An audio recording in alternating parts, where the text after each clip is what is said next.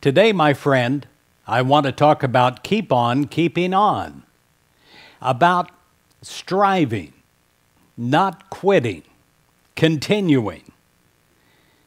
I remember in a Sunday school class that I was teaching one time, I quoted from Luke 8:15.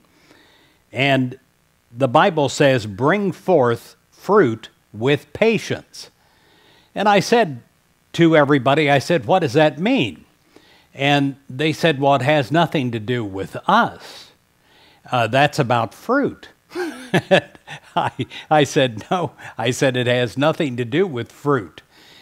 It's about bringing forth something that is delicious, that is a desired goal in your life with patience, about keeping on instead of quitting just before you reach that you want.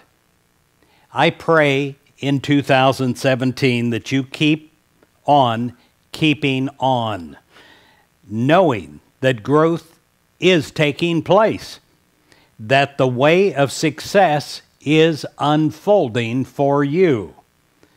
Now, to be patient does not mean that we have to settle for less than our good that is given to us from God. To be patient is to have faith, to believe that our good is coming forth. It is willing to do our part in bringing forth the expression of the fulfillment of our hopes and our desires. The young person that is beginning schooling, what if he was standing on one foot and then the other foot and impatient and wanted to be given a diploma instantly? Well, he could be given one, but that would not confer knowledge upon him or the education upon him.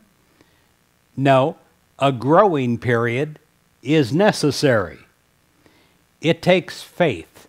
It takes patience to believe always in God's good. It takes faith and patience to keep on keeping on, knowing that growth is taking place, that success will be obtained.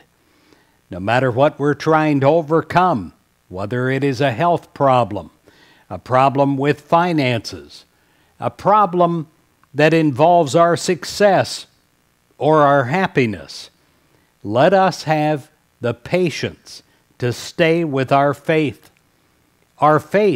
that knows that nothing can hinder or impede the working of God's law of good in our lives.